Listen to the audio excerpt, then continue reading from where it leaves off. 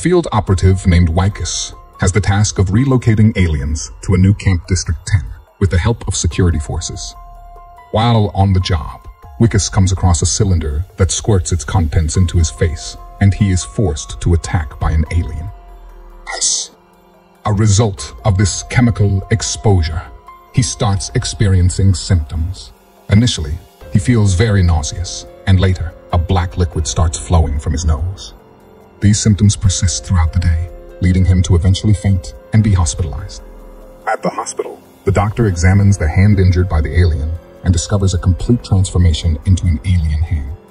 Wikus undergoes tests, revealing alien DNA.